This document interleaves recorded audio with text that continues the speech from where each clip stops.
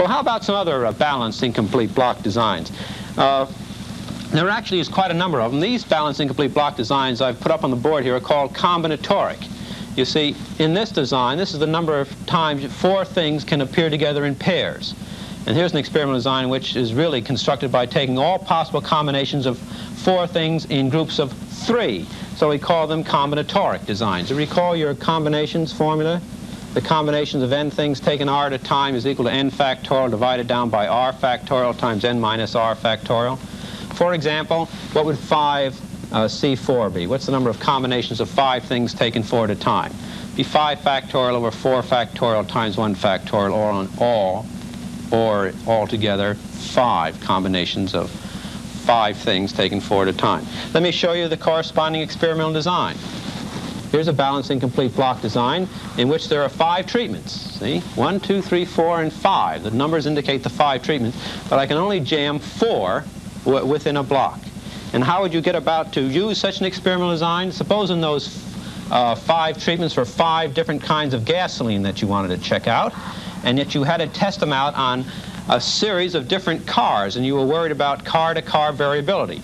Well, then your blocking variable would be cars, see, A, B, C, and D, and you would try out the 4 gasolines on each of the cars. You only have room or distance in time to do 4 gasolines, and so you would run the experiment in this fashion. Well, how about another experimental design in which there are 5 treatments, block sizes of 3? It'll turn out that requires 10 blocks. That's a combinatoric design. All possible triads of the 5 numbers are shown here. And what about if there were 5 treatments and block sizes of 2? Here it is right here. Here's another balanced incomplete block design for that situation.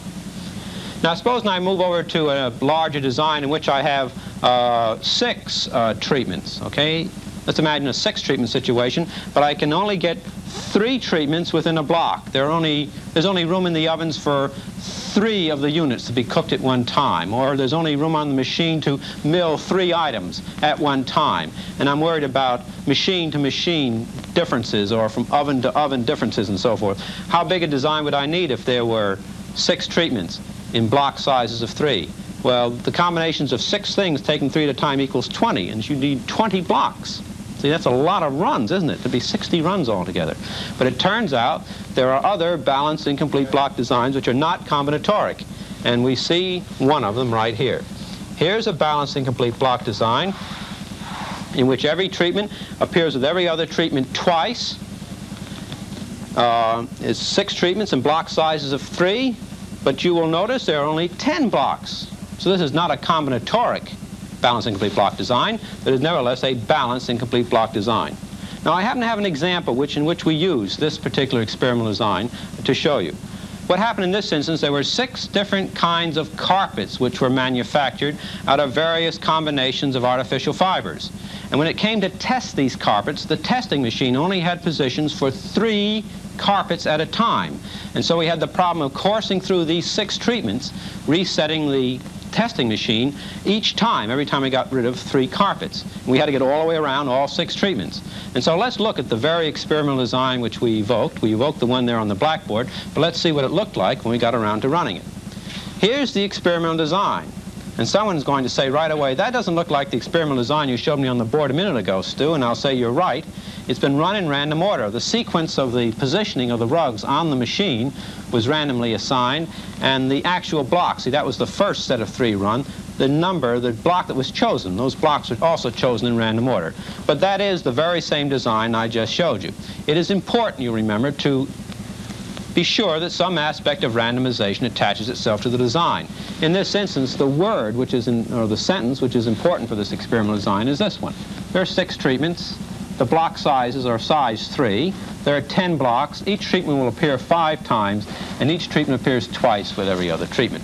Well, what do you say we see the observations which we got when we ran this particular set of data? And here you see them. And now what you would not do is the following. To get the average for treatment 4, you could naively collect all those 4s together. That observation, and this observation, and here's this observation over there.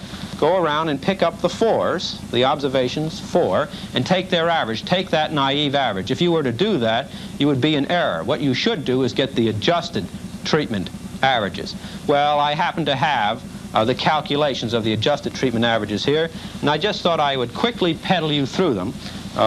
This is something you can look up in any good standard statistical textbook, but just to show you, give you a feel for it, we're talking about getting the adjusted averages for balanced incomplete block designs. What you'd do first of all is you'd get the treatment totals. They're the treatment totals for those 6 treatments, and you'll notice that all we'd have to do is divide down by 5 to get the averages. And incidentally, treatment 5 looks to be the best. You see, we want the carpet that wears least, and so low observations, low results are interesting results. To do the calculation of the adjusted treatment averages, what you have to do is work up these finagle factors, Q sub j. Now, Q sub j is the K from the sentence times the treatment totals minus B sub j. And B sub j turns out to be the totals of the blocks which contain treatment J. The totals of the blocks which contain treatment J. After you get Q sub j, it's not a very hard calculation to get the little tau sub j's. These would be the quantities which you would find in your mathematical model. This is tau sub j in the mathematical model by evoking this little equation and then